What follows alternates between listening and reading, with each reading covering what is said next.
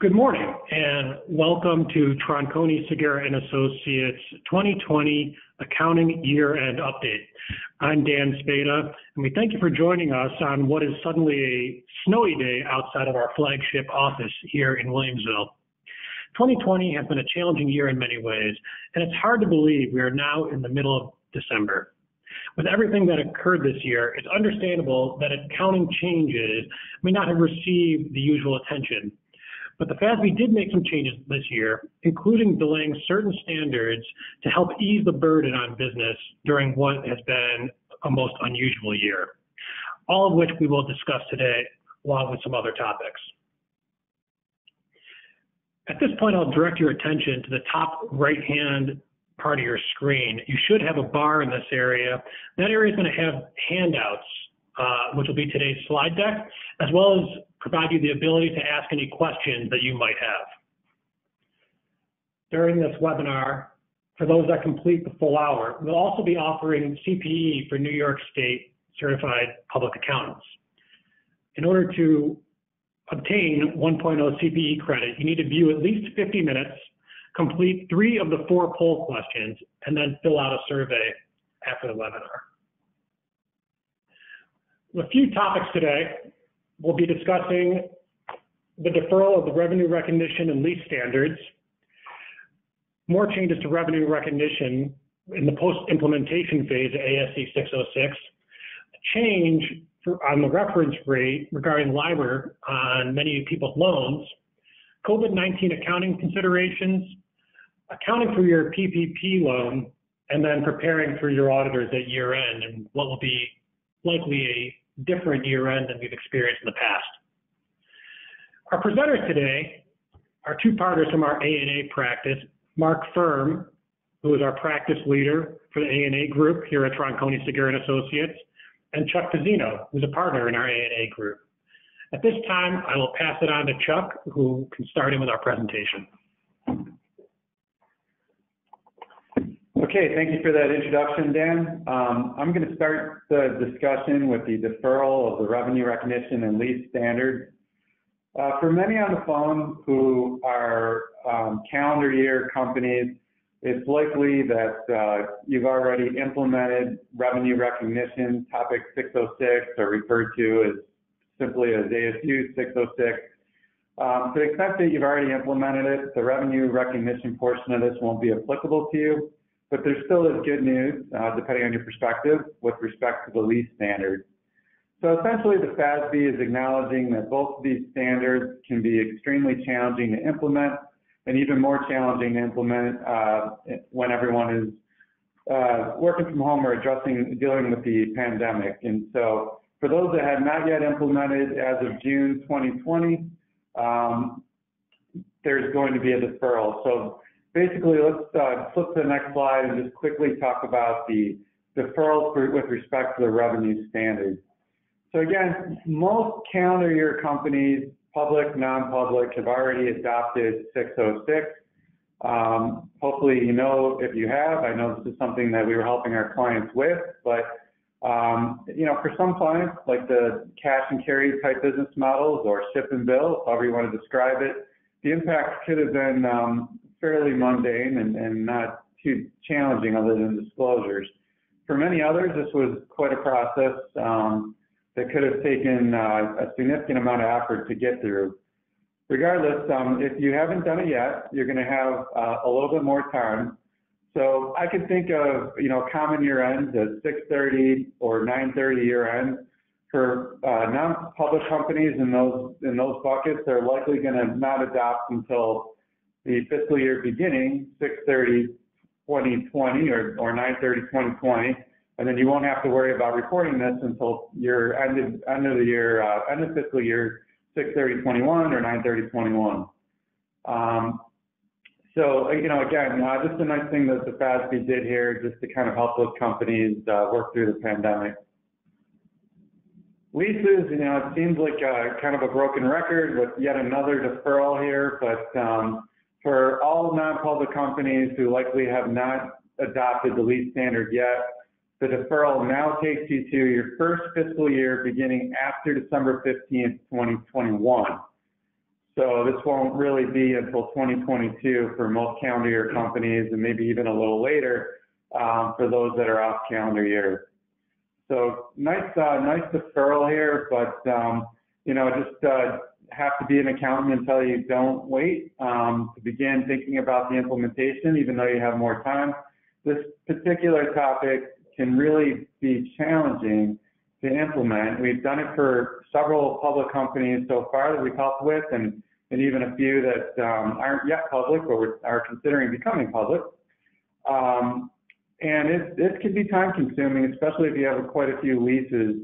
And even in situations where it's not actually a lease, but it's a service contract where there's an embedded lease for, let's say, a computer server, this can take quite a bit of time. So the sooner you can think about start implementing this and categorizing your leases and inventorying them, the better. But you do have some additional time thanks to the FASB.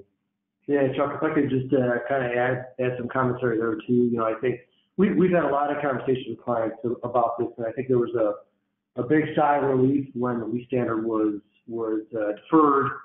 But at that time, there was many companies that, other than public companies, that had done a lot of work in implementing this new standard. And I think when the pandemic hit, certainly companies had other challenges and things that needed to attend to. And we kind of see that, those challenges continue on to the first and maybe even second quarter. And as people, hopefully, as we emerge out of the pandemic, people are going to, hopefully be attending to, real business needs. And so before you know it, 2021 will be over and the implementation will be upon us. So it's something to kind of talk to. Okay, thanks, guys. Let's take time for our first poll here.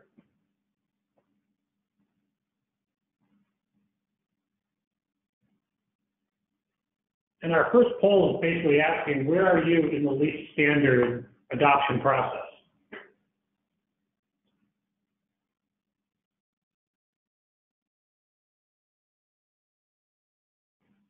And a reminder that to get CPE credit, you will have to respond to 3 polls out of the 4 we're going to do during this hour. And a minimum of 50 minutes, so don't leave after the 3rd poll. Great point, Chuck. Leave it open for about 20 more seconds. Looks like about 80% have voted thus far.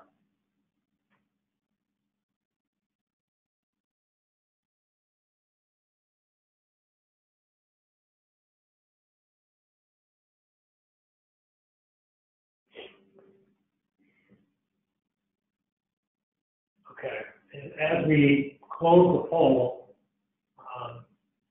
somewhat interesting results. Almost 40% haven't started yet. Is that a surprise at all, Chuck? It's a little bit surprising, Dan, but there's still time. So how about on the other side? 20% is already done. That's surprising. Yeah, I think that is surprising, actually. Okay, let's dive into another facet of revenue recognition. This is for the companies that have already implemented ASC 606, and really just thinking about the year 2 or beyond of implementation. This is one of those standards that isn't really one and done. That you'll go through the initial implementation to get all your customer contracts in compliance with ASC 606. But beyond that, we all know that customer relationships are ever evolving. There are new customer relationships, which will have to be evaluated. Potentially new products and services, which will have to be evaluated. Potentially new policies or offerings with respect to rebates, allowances, warranties. Any of those types of changes could have an impact under ASC 606. There also could be changes with your existing customers with respect to agreements or products and services, which could simply just result in additional disclosure requirements. So you really need to be considering all the changes in a given year, assuming you're only reporting on an annual basis. and determining, what the impact might be under 606. For the most part, if you have a new customer relationship that is consistent with other customer relationships, let's say, for instance, you have homogenous customer contracts, they're all sort of cash and carry, ship and bill type models, that likely is not going to have an impact. However, if you enter into a customer relationship that has some nuances, for instance, it's a long duration contract with a delivery period over months or maybe a year, or perhaps you're bundling something in the customer contract like a product with a service, or perhaps you're promising something in the future that is not yet available, or perhaps you're offering them some type of volume rebate that says if they buy a certain amount of product, they'll get an X discount applied retroactively. All those types of things could result in challenges from a 606 perspective that you should be discussing internally and then ultimately with your auditors to make sure that they're addressed correctly. Okay, I'm going to change topics and move into a discussion around LIBOR reference rate. So Dan, thank you. Advance us to the next slide. Okay, and just a reminder, I should have mentioned at the forefront that these slides are a little bit detailed, and that's intentional. We wanted to give you as much information in the slide deck as possible, but my comments will be relatively brief on each topic since we have a lot to get through. Please ask any questions that you might have, and then of course either Mark or I are going to be available anytime after the webinar to address questions. You can email us or call us, and we'd be happy to answer any questions you might have. Okay, LIBOR is, most people will recognize it as a reference rate that's often found in debt agreements. It can also be used in hedging relationships. That's probably the two most common places you're gonna see it. LIBOR is what's referred to as a reference rate. It's a rate that's published on a daily basis, and it has a couple different durations. I think it starts with 3 months, and it goes in 3 month increments all the way to 12 months. So oftentimes a debt arrangement will say the interest rate is going to be LIBOR plus, and usually that plus is going to be 1, 2, 3%. And they'll oftentimes then define LIBOR as the 3 month rate or the 6 month rate, whatever it may be. And that's very common. It's been used since the 1980s. So it's definitely present in quite a few debt agreements. The problem with LIBOR is that it's a hypothetical rate. Although it's published daily, it's calculated based on hypothetical borrowing transactions submitted by only a few banks. So these are going to be your Bank of Americas and your JP Morgans, and the larger banks are submitting these types of rates. They are hypothetical, and therefore they are definitely subject to potential manipulation. I'm not going to get into it in this particular webinar, but there have been instances where LIBOR was specifically manipulated, and the perpetrators were charged with the crime in that case. But since it's hypothetical, it's subject to manipulation, and therefore the financial community is going to be moving away from using LIBOR as a reference rate. What's going to replace LIBOR? Likely, it's going to be something called the SOFR, or the Secured Overnight Financing Rate. This rate is not hypothetical. Instead, this rate is overseen by the Federal Reserve Bank of New York, and it's a borrowing rate based on the overnight UST or U.S. Treasury repurchase agreement or repos. So basically, if we move the SOFR, and I say if, JP Morgan has begun issuing new debt linked to SOFR.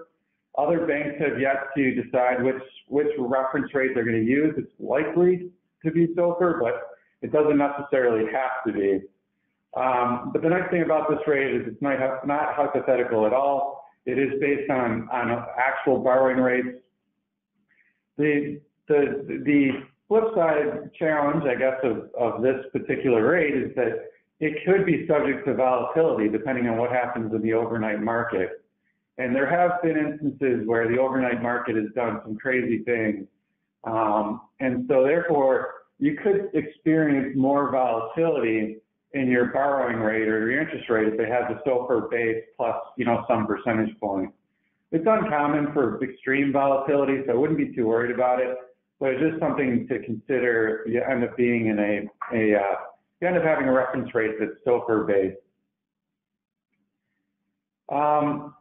With respect to, so on the next slide, with respect to, who this is going to impact, again, anybody who currently has a LIBOR reference rate in a debt agreement, hedging relationship, asset-backed securities, potentially, you're likely going to be impacted. You're probably going to have until 2021 until LIBOR is phased out. So it's likely you're going to hear from your lenders or your counterparties relatively soon with respect to their plans to move away from LIBOR. You could certainly do an inventory of all your contracts now just to make sure that you're contacting, if you want to be proactive, contacting all those lenders or counterparties just to see when you can expect to hear from them with respect to which reference rate they're going to move to. What you should not be experiencing is a significant change in your borrowing, in the cost of borrowing. So hopefully moving from LIBOR to SOFR or whichever reference rate your lender or counterparty will choose, the actual interest rate that you're experiencing should be relatively flat. So, likely they're going to be doing a historical look back on SOFR, and then they'll decide, okay, in order to be commensurate with LIBOR, it needs to be SOFR plus 3.5% rather than LIBOR plus 3, for instance. So this shouldn't end up costing you more. This really all comes down to, documentation matter, reference rate change, and then ultimately just making sure all the places this is impacting your business are addressed appropriately. Internally, you might be using the LIBOR rate, like for instance, if you have, a stock acquisition right or, something else you may be using LIBOR for internally. So, again, you should be considering this for internal purposes as well. Hey, Chuck, yeah, if I could just jump in and make a couple comments on some feedback we're getting from our clients. Because I think this particular, LIBOR reform in terms of the accounting and disclosure impact, I think was taking a lot of our clients by surprise to a certain degree. So I think that when people sort of reading the headlines, they were considering more, this is related to the banks. I really don't have to worry about this too much. But I think what some of the changes that might impact, private companies in particular are the time it takes to amend debt and lease agreements. And to the extent you have a lot of lease agreements, that can be quite time consuming. The other thing that comes up from time to time too is accounting for interest rate swaps. This is a common derivative that's used even by private companies. And, when you have a modification to an agreement for an interest rate swap, so if you have to change the reference rate in a swap agreement, that could be considered a new agreement or a modification, and therefore you might lose the ineffective or the effectiveness criteria that would cause the lead to lose the favorable accounting under hedge accounting. And so what the FASB did is they issued actually a standard in the summertime to give a little bit of alleviation towards those requirements, and allows companies, if it meets certain criteria, that you won't lose that hedge effectiveness just because of the change from LIBOR. So thanks, Chuck. Good point, Mark. Thank you. All right, thanks, guys. At this time, we're going to launch our second poll of the webinar.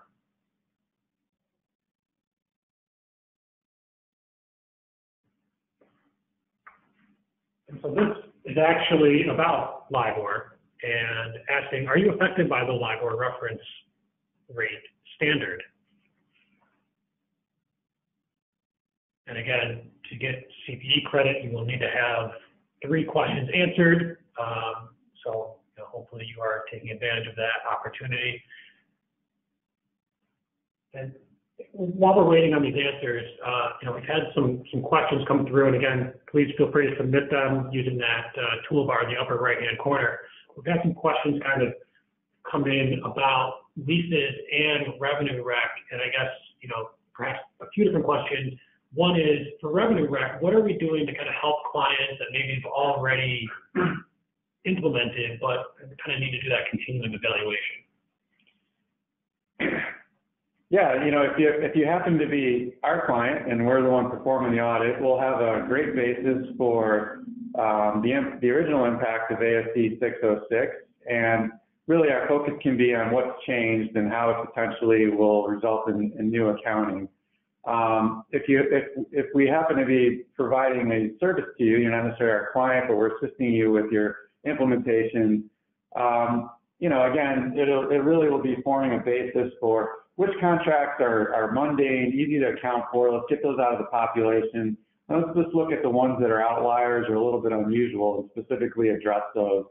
But ultimately, either way, we can help the company prepare a memorandum describing what was considered, what the impact was, how the literature applies, and ultimately the conclusion for the accounting, and then help you to continue to monitor that on a go-forward basis, just to make sure there's no surprises at year end.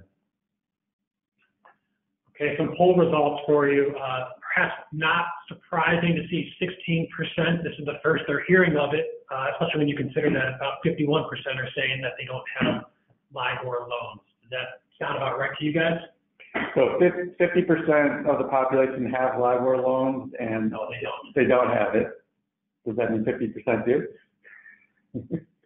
And out of that population, many hadn't heard about this yet. Yeah, it's totally not surprising. I mean, I don't think a lot of the lenders, especially maybe some of the mid-sized ones, have really started to address this yet. They're probably waiting on the larger banks to basically to select a reference rate, and they'll probably follow suit. So I think you should be hearing from people soon, especially if LIBOR really does get phased out by the end of 2021, which may be delayed a bit just given the circumstances. Yeah, I think the other dynamic that occurred too is the pandemic. And so a lot of the banks have been spending their time with the PPP loans and forgiveness and those types of issues. So that's kind of put this a little bit more on the back burner to a certain degree. Okay, thank you for that, Dan. So now I'm going to move into COVID-19 accounting considerations. We're just going to take you through a few various topics, things to start considering as you're looking forward for calendar year companies to your year-end audit or review, or just your year-end reporting. The first topic that I'd like to cover is forward-looking information. So the use of forward-looking information is primarily in the areas of cash flow forecasting with respect to determining the realizability of deferred tax assets. It's used with respect to the impairment of non-financial assets like goodwill or non-amortizing intangibles. It's also used to determine the entity's ability to continue as a going concern for at least the next 12 months. And, this can be an extremely challenging environment to prepare a cash flow forecast. Typical way to prepare a cash flow forecast is to take historical and then to add some type of growth rate. So, historical sales plus 3%, historical expenditures plus 3%. That's a typical way to do a forecast, and then plus any, unusual items that the company's aware of in, the next 12 months or beyond. But given the COVID-19 situation, you really are going to have to look at the specific impact on your business, in your industry, to your customer base, and try to look at those macro conditions and determine how they may impact your cash flow forecasting. This obviously is not easy, but I think the number one takeaway here is that, sort of using the historical modeling of historical results plus or minus, a certain percentage point is really not going to be applicable or appropriate for most businesses. A much more thoughtful approach is going to have to be taken as to how COVID-19 is really going to be impacting your business in 2021 and beyond. And so really encouraging people or companies to take a much more thoughtful approach to this and get started early, because this could be probably one of the more challenging aspects of your year-end reporting. On the next slide, this is sort of goes hand in hand with forward-looking information. You know, again, impairment tests for long-lived assets like non-amortizing intangibles and goodwill. These don't necessarily require you to do a discounted cash flow analysis every year. In many cases, under the more recent guidance from the FASB, you're allowed to do a qualitative assessment. And that qualitative assessment is simply to look at, you know, this past year and going forward qualitatively, and to determine that, you know, you really don't think there's any signs with respect to potential impairment of your non-amortizing intangibles and goodwill. But it's very likely that that qualitative assessment is not going to be appropriate under the circumstances, especially if COVID-19 has had a significant impact on your business, your client base, your vendors, your supply chain. You know, all those things can have an impact. And so it's possible that you're going to conclude that a qualitative assessment is not sufficient. You're going to have to move into a quantitative assessment for at least for 12/31/2020. And then all of a sudden, you're going to have to deal with, you know, discounted cash flow analysis and the challenge of forecasting. So just something to be thinking about. This won't impact all businesses. You know, restaurants are clearly impacted, for instance, whereas, you know, some manufacturers really can't produce enough product to keep on top of their customer demand. So, you know, every business is unique and different, and you're just going to have to consider, you know, how it impacts you. I would also say that the last bullet on this particular slide is that, you know, many companies are considering disposing of business or some facet of your business, and you're going to have to consider as with regard to whether discounted. This really should say, this shouldn't say discounted operation accounting. This should say discontinued operations accounting applies. And also, you know, you may be considering closing a location, or maybe you're thinking about subleasing a portion of your lease space. You know, maybe you don't need all the lease space you currently have, but you're locked into a long-term lease agreement. All these things can have accounting implications. So, you know, this GAAP accounting is definitely challenging. If you have assets that you're no longer utilizing, you're going to have to look to potentially impairing those assets or accelerating the depreciation if you're still using them, but they have a shorter duration. If there's a portion of your lease space that you're no longer utilizing, you may have to record a liability for all the remaining rent to date, unless you think that it's likely you're going to be able to sublease that, in which you can reduce that liability. So a lot of accounting implications. These are just things that are reminders that you should be talking to your accounting advisor, your auditor about these types of situations early on, so there's no surprises during the audit or the review. Next topic is not a fun one, but it's going concern.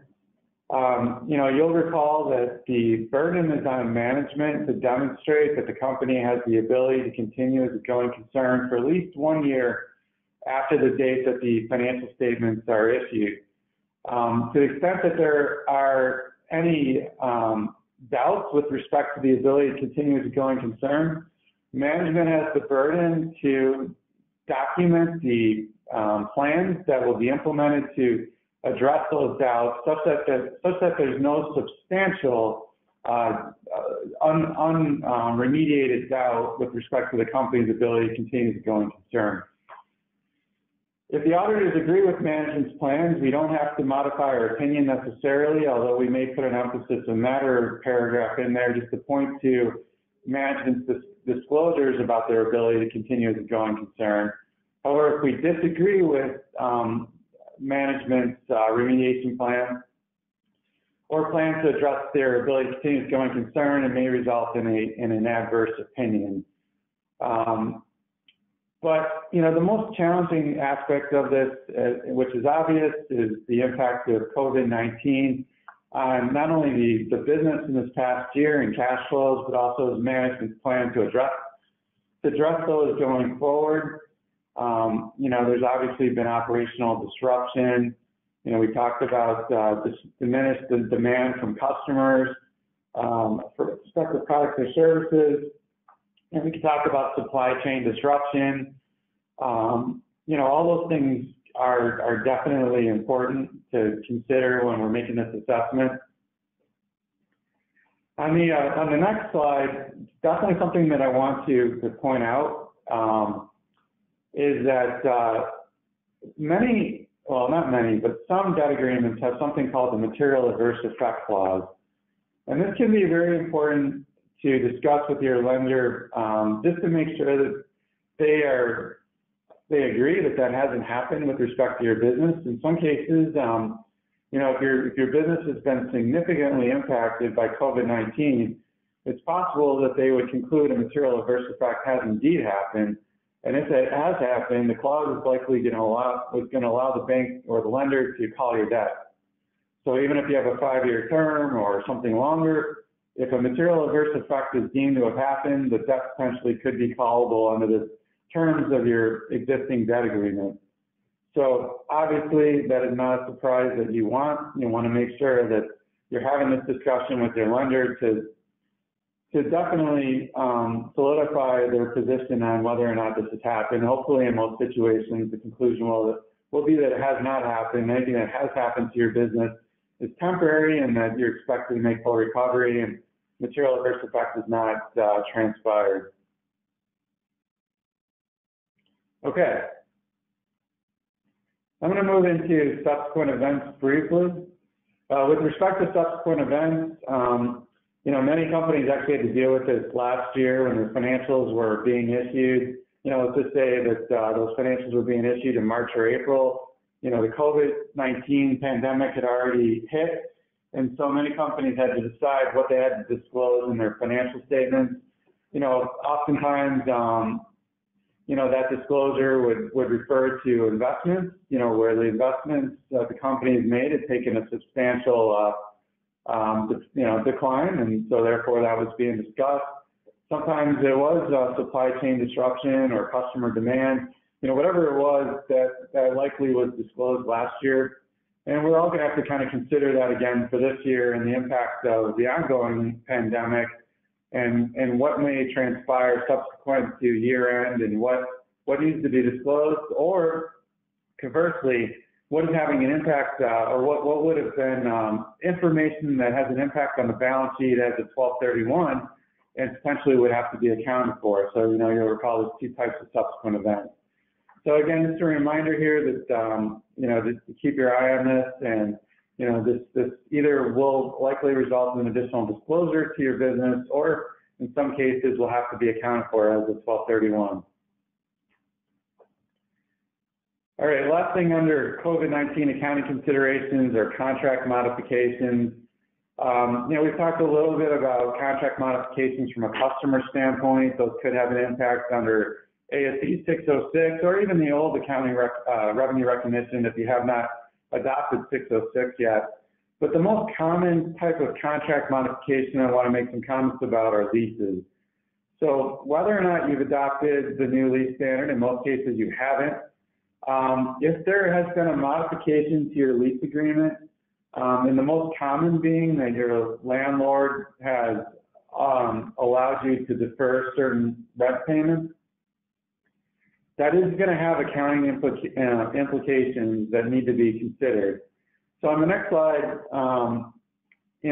again, the most common modification is going to be the deferral of lease payments.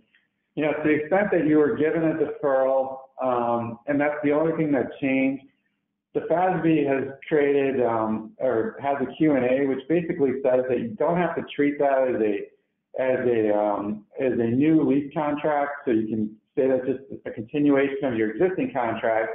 And basically, with respect to the deferral, you're going to have two options.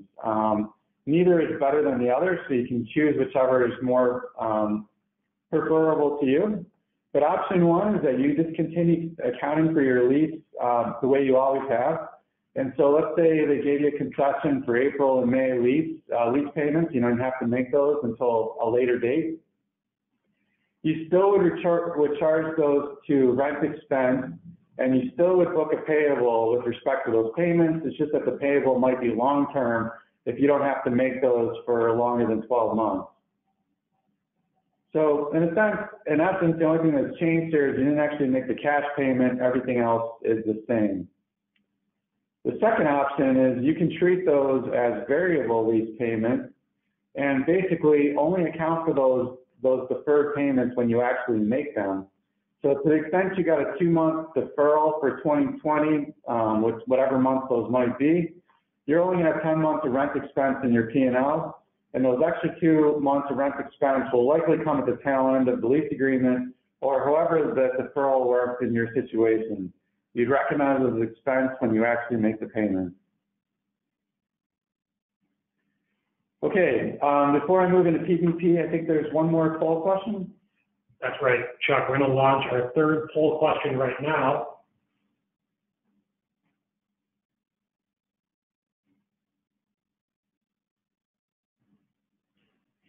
We're discussing the topics that you recently just touched on. What COVID-related accounting issues are you most concerned about? Going concern, impairment, contract modifications, or all of the above? I will say, we've gotten a few questions about tax issues. Makes sense. We obviously have not covered those today. Why is that? It's because we're actually having a tax webinar this Thursday at 10 a.m. that you can register on our website, tsacpa.com. Go to the blog section, or you likely register for this webinar based off of an email. Right below the registration for this one was a registration for the tax webinar. And so we will go more in depth on COVID-related tax issues as well as other updates that occurred during the year on Thursday. So that's why we haven't forgotten about it, certainly, but that's been a reason we have not discussed it today. And just as a reminder, answering 3 out of 4 polling questions to get CPE credit, but you also have to be present for 50 minutes to get that credit. That's right. And we got a good response. Let's kind of see what that looks like now. And it's pretty mixed. Contract modifications kind of leading the way, but all the above, certainly a factor there. Are we maybe not taking impairment or going concern as seriously as a consideration at this point, Chuck? Well, I'd say that, I think that with respect to going concern and impairment, I think we're all, many of us are eternal optimists, and I think we're all expecting the situation to kind of be overcome in a short order and get back to normal circumstances. And I think that, and to the extent that plays out, and I hope it does, impairment and going concern are much less of an issue. Keep in mind, though, that, with respect to going concern, there's really only a 12-month outlook from the date the financials are issued. So it is somewhat short-term. So if you think that in the short term you're going to have an issue with respect to your ability to pay your debt obligations, for instance, or other things that could derail your business, it's really the next 12 months that matter the most with respect to that conclusion. And impairment, again, you have to take the facts and circumstances as they currently are. You can make some forecast decisions, that, beyond 1 year in that circumstance, they do consider coming out of the situation and how that's going to look. But, if you do have impairment now, it's important to recognize that impairment charge, and then that's not reversible if things don't play out as poorly as we thought that they may be. So anyway, not really surprising, but I think many people have renegotiated their lease agreements, especially during the shutdown when they weren't utilizing the lease space. It was just, really penalizing to have to make those payments if they weren't using the space. So think deferrals are pretty common. Yeah, and I know, Chuck, you were very involved in a lot of the COVID stuff that we've done at the firm, but Mark, is it potentially a case that with everything going on, our clients just haven't gotten to some of these considerations yet? Yeah, and I think that's right. They're just trying to, kind of come up with a business plan. That's a great point. And I think the other thing that we could potentially see is if there are uncertainties as we get into the audits for this year, companies may start to think about delaying the release of their final audited financial statement to give them better information as to what the impact of the pandemic is going to be. Certainly that would carry with it, you want to contact your bank to the extent there's a deadline, but I could see, companies, kind of delaying that issuance. But yeah, certainly the focus now is running the business, and I think some of these are going to probably come up in the January, February timeframe. Okay, I'm going to run through PPP a little bit more quickly. I just want to make sure I leave plenty of time for Mark's important topics. So, I'll simply say that there's really two options for accounting for your PPP loan. To the extent that at year end you haven't yet been forgiven, you're either going to have to report it as debt on your balance sheet, or you can choose government grant accounting. And under that scenario, which is the next slide, you can basically amortize your PPP loan to other income over the covered period. And so most likely your covered period is expired. Therefore, using this government grant accounting analogy, as long as you think forgiveness is a foregone conclusion, it's really just perfunctory for you to file your application and get the forgiveness letter, you could have amortized your loan into income during 2020. So two options. My preference is debt accounting. I think it makes more sense, but a lot of businesses don't want that debt on their books as of the end of the year for whatever reason, and we can talk briefly about debt covenants. But so if that's the situation, then government grant accounting is available to you. Even if you're a non-governmental agency or a business, you can apply that. The ICPA has definitely supported that type of accounting, but I think the preference is debt accounting. Leave the debt on your books until you get forgiveness. Recognize the gain in the year that you get the forgiveness, which is likely 2021. I'll simply say that on this next slide that, I've had a lot of questions about this, but account for your expenditures that are used for forgiveness like you normally would. Do not net those down. So when you do get forgiveness, they're probably going to be in 2 different years, but if they're spent there in the same year, your expenditures get recorded growth, and your gain from the forgiveness is recorded growth and other income outside of operating income. Don't net the expenditures down. That's not the appropriate accounting. And on the next slide, I'll simply say that, it's a good idea for you to take a look at your debt covenants, and if you think that having the PPP loan on your books is going to cause issues, you may want to consider the government grant accounting. Although it's very, very likely that any lender is going to give you a waiver with respect to any debt covenants that are failed as a result of having the PPP loan on your books. Every lender is going to realize that that's a short-term thing. As long as you follow the rules, you're going to get forgiveness. So it really is not it has no impact on your ability to pay your other debt obligations. Therefore, a waiver would definitely be in order, in my opinion. And then keep in mind that any unforgiven portion of your PPP will become debt and will be accounted for as debt, just like any other debt. And this will include any $10,000 emergency relief grant you got under the EIDL program. Some people got less than 10, max usually was 10. If you got that, that's not going to be the forgiven portion of your PPP, and you're going to have to treat that as debt and pay it off over likely the next 2 years. Chuck, quick question. People are asking about PPP and taxes. So what you were just discussing as far as recognizing the gain, that differs from how it will be treated for tax purposes. And again, this will be covered on Thursday for the tax webinar. Yeah, not to steal any thunder, definitely encourage you to sign up for the tax webinar and hear from our experts.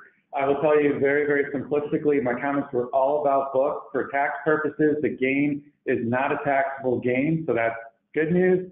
bad news is until Congress can get their acts in order, currently the current rule is that the expenditures you use for PPP forgiveness are not deductible, which is a roundabout way of saying that you're going to have to pay tax on the forgiveness portion, essentially.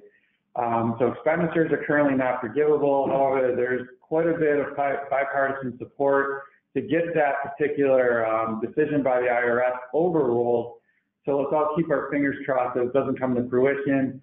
But at the moment, for tax planning purposes, you should be anticipating that expenditures used for forgiveness are not going to be tax deductible, and therefore it's going to have an impact on your tax return come March or April. So keep that in mind, but let's all keep our fingers crossed that the government can get through this and come out with the right decision for struggling borrowers. Yeah, just the difference between book and tax there. All right, at this time, let's shift it over to Mark a little bit to talk about kind of preparing for your auditors and for year end. Yeah, no, thanks, Dan and Chuck. And one of the things I wanted to mention before we move on in regards to the book accounting for PPP, one of the common questions that we get also is, should that be included in EBITDA or not?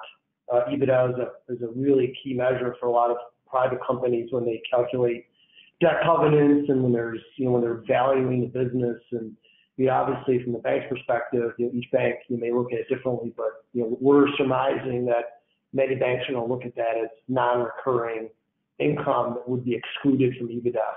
So just as it's again an important measure that a lot of people on this call will probably be faced with in the coming years. So moving on to preparing for auditors. It's been certainly a unique year. We have faced some of these topics already. As we all know, the pandemic started, late February, early March, and we were, for a lot of our clients, either in the process of concluding audits or in some cases just starting them. So we've had to go through a lot of these considerations, and I think this year it's going to be even more sort of more enhanced in terms of the considerations as you get ready for your auditors to come out. So some of the unique risks that auditors are likely going to spend a lot of time on, and this kind of goes back to some of the commentary that certainly Chuck had earlier, accounting estimates. So estimates to come up with potential impairment charges or not, reserves for bad debt and inventory. Certainly those are going to be areas that, as we've experienced downward trends in the economy, could be considerations there regarding that, as well as a going concern, as Chuck had mentioned. Other unique risks we'll talk about is fraud. As many of our clients are working from home, how do the internal controls and fraud controls operate at our clients? And with people working from home, are those controls still effective when people aren't on-site working together? What changes were made to hopefully continue for those controls to continue to be effective? So obtaining audit evidence, we've done a lot of this. Actually, most of this year, we've done many of our audits and work remotely. And so the coordination and effort that's required to provide data and information can be time consuming for a lot of our clients, and we certainly appreciate that. I think the silver lining there is that many clients have taken that opportunity to go more paperless if they haven't already done so. So we might see some silver lining benefit there going forward.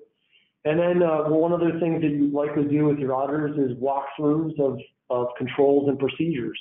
And so how do you do that? And what we've tried to utilize is technology.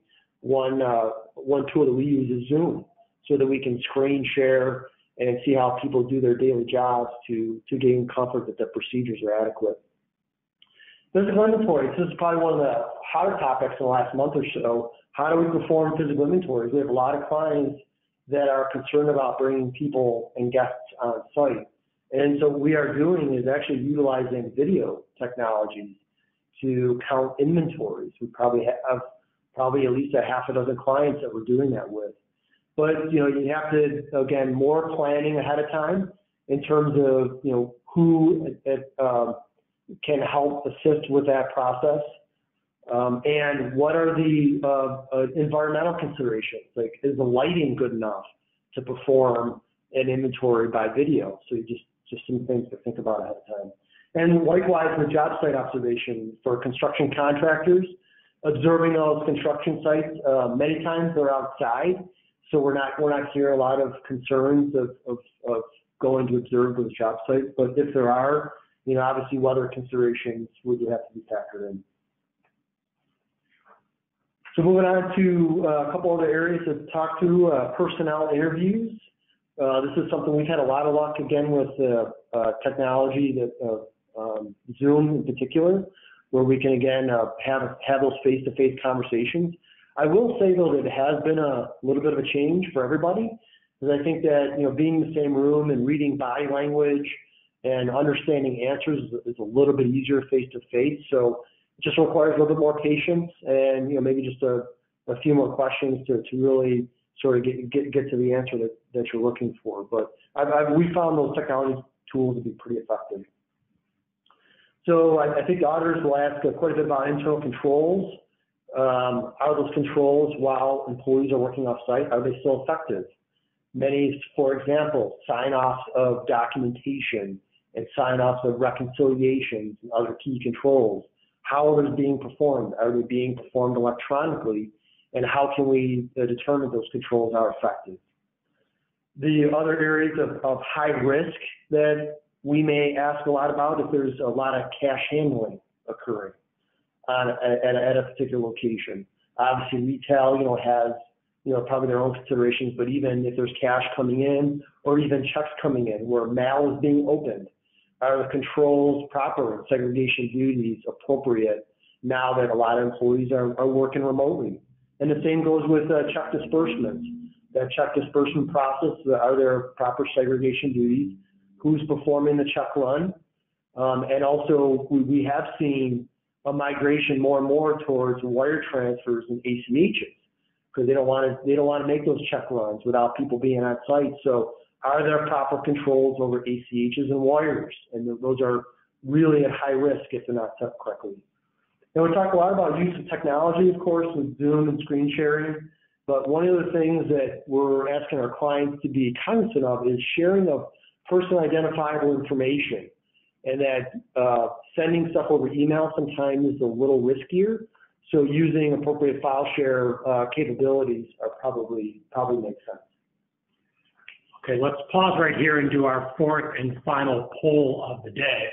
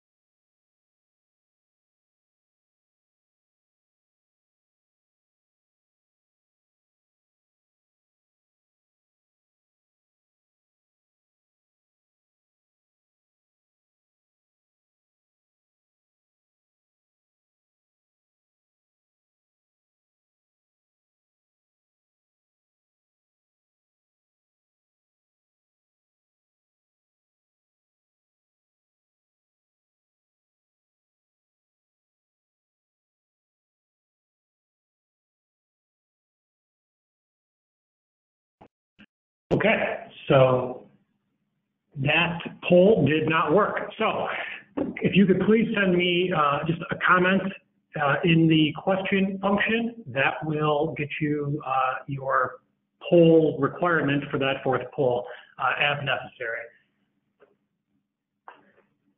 But what we were essentially asking was, how are you currently working, whether you are business as usual, if you've been working remotely, or if you're doing some sort of a mix. So if you could just respond in the question, we will be able to record that, and apologies on the poll not launching properly.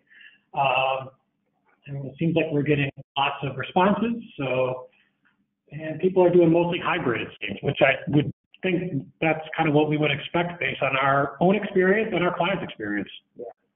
No, I agree. Yeah, thanks, Dan. Apologize for that little technical difficulties, but just a couple of last-minute comments. Of course, we reached 50 minutes, but just a few other areas to talk about preparing for others. Risk and uncertainties. I think Chuck touched on a lot of the areas that we'll be looking closely at regarding going concern and impairment, and a couple of the things, reviewing debt compliance with debt covenants, as well as the accounting for PPP forgiveness and how that's reflected in the financial statements. And I'd say that the more uncertainty you have in regards to some of those items, having interactive discussions with your auditors, as well as appropriate disclosure, because as we all know, with estimates, sometimes it's very difficult, and the pandemic has made it even more difficult.